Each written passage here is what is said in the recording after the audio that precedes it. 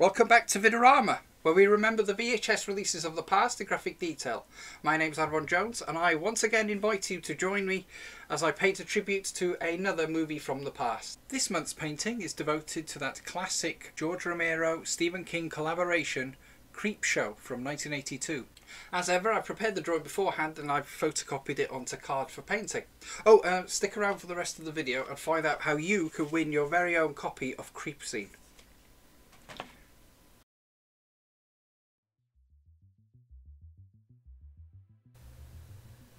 The colours I'm using today are cadmium orange, Mars black and titanium white. As always, I reapply the detail using a pen. Now, I usually start off these videos by giving a brief synopsis of the film that I'm painting, but this is an anthology movie made up of 5 stories, 6 if you include the prologue and the epilogue. I will address each one as I go along. I think I've mentioned before that I love anthology horror movies, and Creepshow is definitely one of my favourites. I would say that it's actually one of my all-time favourite horror movies as well. I love everything about it. Style-wise, it's a work of art. The way the comic panels are created on screen, adapted for the cinema. It's entertaining, it's like an old spook show. Its use of music and sound is just amazing. Its use of backgrounds, the lighting and the colours, it's just a treat. The cast is made up of an amazing collection of character actors, some of which with a close connection with horror. And of course, not forgetting the creatures that feature. Regarded a cult classic created by great horror icons. At the helm, George A. Romero, legendary pioneer of horror film genre and of course the father of the zombie film. He was born in New York in 1940 and he was raised in the Bronx with a love for cinema. He graduated from college and started making short films and commercials. Interestingly, he started out his career working on the set of Mr. Rogers' Neighborhood. But by the mid-60s he had become bored of making commercials and he decided to make a horror movie. And that movie was Night of the Living Dead, released in 1968. Considered a game changer by many, he would then go on to make other movies such as Season of the Witch, which was originally released as Hungry Wives, The Crazies, Martin, and of course the sequel to Night of the Living Dead, Dawn of the Dead, released in 1978. Now established as a horror director, it was around this time that he was approached by Warner Brothers, who had just acquired the rights to Stephen King's Salem's Lot. They wanted Romero to direct. This was when he met Stephen King. Being mutual fans of each other's work, they hit it off right away and became lifelong friends. Salem's Lot was eventually turned over to Warner Brothers Television and was adapted as a television miniseries, and so Romero left the project. But both he and King vowed to work together on another project someday. They discussed possibly adapting King's newly released novel The Stand, but Romero felt it was too big a project. And so he pitched another idea for an anthology movie that he had, a series of short horror stories presented in different cinematic formats, black and white, Technicolor, 3D, which celebrated how the horror movie had evolved over the years. But King told him that it should instead celebrate something else that had inspired both of them, EC Comics. I'm going to assume that you already know about EC Comics, but there's always someone. They published several horror comic titles such as Tales from the Crypt, Vault of Horror and Haunt of Fear during the 50s. These comics were beautifully illustrated, cleverly written and wonderfully entertaining stories. They were great fun, with a moral code that certainly appeals to my sense of justice. And that was until one Dr. Frederick Wortham, who blamed comic books for juvenile delinquency in America, published a book entitled Seduction of the Innocent in 1954. The book placed a lot of the blame on horror comics, and this prompted all manner of hysteria that resulted in horror comics being banned, in some instances burnt, and led to the introduction of the comic code and put several comic publishers out of business. But at least it put an end to juvenile delinquency. Or at least until rock and roll came along. But Romero, who fondly remembered reading those comic books under his bed sheets at night, always maintained that part of his aesthetic in the horror genre was born from those comics and not from movies. Then another icon in horror also joined the team, prosthetic makeup artist, actor and stunt performer extraordinaire, Tom Savini. Romero's friend and go-to guy when it came to special effects. Savini was firmly established as the Sultan of Splatter. He had provided effects for such movies as Friday the 13th, Maniac, The Prowler and The Burning, and had worked with Romero on Martin, Dawn of the Dead and Night Riders before. Savini was keen to be involved in Creepshow as it allowed him to create actual creatures for a movie. Case in point, this guy, Fluffy, the creature that featured in the Crate story. My favourite. In this story we find a university caretaker that comes across a forgotten wooden storage crate, apparently from 1834. He investigates the crate along with a biology professor, only to find that a creature actually lives inside the crate. The terrified Professor Dexter Stanley turns to his friend Henry Northup, which was played by Hal Holbrook, and Henry sees this as an opportunity to be rid of his drunk, obnoxious wife Wilma, played by Adrienne Barbeau. The story didn't actually describe the creature in any real detail, so after several design sketches it was agreed that the creature should resemble the Tasmanian Devil. Fluffy is actually the first fully animatronic creature that Tom Savini had ever created, having consulted with Rob Bottin, who had worked on The Thing, Piranha, Humanoids from the Deep, The Howling and RoboCop. The Crate story was adapted from the short story by the same name, written by King and published in Gallery in 1979. With the Crate apparently from the Arctic along with the name Julia Carpenter, this is clearly a reference to The Thing. The John Carpenter connection doesn't end there. Adrienne Barbeau was married to John Carpenter at the time. She had also starred with Hal Holbrook in John Carpenter's Fog in 1980.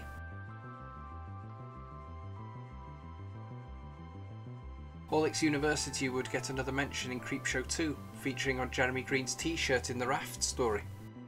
The Crate itself has since become an Easter egg in other movies and TV shows, hidden in the background of Jason Goes to Hell and The Walking Dead. They're creeping up on you. A story written for the film. It was about Upson Pratt, played by E.G. Marshall, a cruel, ruthless business mogul with a fear of germs. He hates bugs and lives in a hermetically sealed penthouse apartment, which soon becomes invaded by cockroaches. Not my favourite, to be honest, but it's still memorable for the reported 250,000 cockroaches that featured in it. So many were required, in fact, that they hired entomologists that went out to Trinidad and caught cockroaches in the wild. They were living in caves feeding on bat guano. They brought them back to the set and bred them for the movie in their own trailer nicknamed the Roach Motel. They supplemented the cockroaches by using peanut shells painted black. I enjoyed painting his wild hair. He had many roles to his name in both movies and television, but to me I think of either this movie, National Lampoon's Christmas Vacation, or Superman 2, in which he played the President of the United States. Apparently they almost didn't film this story as the budgets were starting to run out, but as it was a simple enough premise they decided to just go for it. Well, the jazz ragtime track that is played by the jukebox is called Charleston, and it was composed by Eric Markman. The song also featured in Evil Dead 2 in the famous blood flood scene. Something to Tide You Over. Another one written specifically for the film. It concerns a TV producer called Richard Vickers, played by Leslie Nielsen. Having discovered his wife is having an affair, he lures her lover Harry, played by Ted Danson, to his beach house and holds him at gunpoint, forcing him into a hole, where he is buried up to his neck in the sand. As the tide comes in, Richard leaves him to drown, revealing that Becky is also suffering a similar fate further down the beach. Richard watches Harry and Becky's demise on a closed-circuit camera, and in true horror comic fashion, the lovers come back from beyond the grave for revenge. I love the way these two looked. Unique zombie design, bloated with water, skin shriveled up, covered in seaweed and various forms of sea life. Becky was played by Galen Ross, who had already starred in another Romero movie, Dawn of the Dead, in which she played Francine. She also played Betsy in Mad Men, before she went on to become an award-winning documentary maker. Ted Danson had appeared in various television roles before this, and a few months after Creepshow was released in cinemas, he achieved worldwide fame as Sam the bartender in Cheers, before becoming one-third of Three Men and a Baby in 1987. And then there's Leslie Nielsen, one of my all-time favourite comedy performers. After countless roles in both television and cinema, starring in movies such as Forbidden Planet and The Poseidon Adventure, he would eventually change the course of his career, playing comedy in movies such as Airplane and the Naked Gun movies, not neglecting the Police Squad TV series of course. Everyone recounted how much fun he was on set, setting off his trademark portable hand-controlled fart machine. once given to him by a friend at the golf club. His co-star George Kennedy would appear in Creepshow 2, of course. Last year I painted a tribute to Creepshow 2, follow the link for that, and I wanted this one to accompany it. I loosely based the image on early Beano and Dandy annual covers in which the stars of the comic all feature. I thought it would be fun to have the Creep holding the comic and all the characters emerge from the panels. When Creepshow was released by Warner Brothers, it was a hit, and it would be the only Romero film to open at #1 at the weekend box office. And it still holds up. It's a testament to all that worked on it. If you haven't watched it yet, please put that right. It would be followed by Creepshow 2 in 1987, which I've already featured. So let me ask you, should I feature Creepshow 3? The film has nothing really to do with the franchise and is generally ignored by fans. Should I ignore it? Should I instead paint a tribute to Tales from the Dark Side the movie, considered by many to be the spiritual third Creepshow movie? Or just move on to the Tales from the Crypt movies? Let me know your thoughts in the comments. I'd love to know what you'd like to see next. And now we move on to the third story, The Lonesome Death of Geordie Verrill, based on King's short story Weeds, published in Cavalier magazine in 1976. It features a yokel who finds a crashed meteor on his farm. Thinking this is going to solve his financial problems by selling it to the local college, Geordie attempts to cool the meteor down with water, and this causes the object to crack open and spill a glowing blue liquid into the soil. That evening, Geordie finds that the plant-like organism is now growing all over him and his farm. This is a fun one. Stephen King stars as the hapless Geordie, and Romero thought it would be fun to have him play the part. He told King to have fun with the role and just play it like Wile E. Coyote. Apparently King had an allergic reaction to the makeup he wore for the transformation. A prosthetic tongue complete with growing plants had been made, but they couldn't use it. King was meant to also have green contact lenses, but he couldn't wear them. Clearly inspired by the Blob and H.P. Lovecraft's Colour Out of Space. I love this one. Interestingly, when Romero met Tom Atkins, who had also starred in The Fog, who would later appear in Halloween 3 that year of course, he was given the script and he was asked if there was a role he would like to play in the movie. He expressed a particular interest in playing Geordie, but was disappointed to find that King was already going to play him. He of course played Stan, Billy's abusive father who doesn't want him reading horror comics. It's well known at this point that Billy was played by Joe King, Stephen King's son. Now a writer, things seem to have come full circle when the Creepshow series adapted one of his short stories by the Silver Waters of Lake Champlain, which was actually directed by Tom Savini. Stephen King appearing in movie adaptations of his work is nothing new these days, of course, but this was the first. Throughout the 80s and 90s we were always looking out for him in the movies. Finding him in the movies was very much a game. Much like spotting Alfred Hitchcock or Stan Lee. Oh, we get another King reference at the end of this segment. We see a sign pointed to Castle Rock, which is King's trademark fictitious town, and Portland, Maine, which is where King was born.